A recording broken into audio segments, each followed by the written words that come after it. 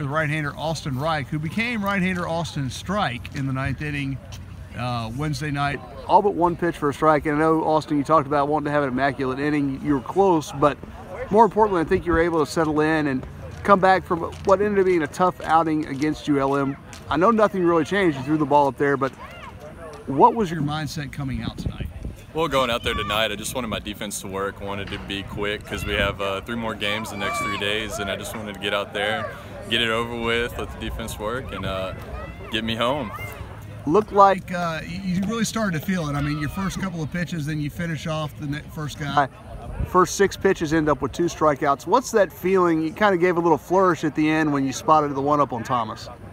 Oh, well, I mean, I just felt good. I knew that I was commanding the ball well, and I knew if I kept it down against this team that they would struggle hitting my velocity tonight, and just let it eat. You know, that's what you got to do.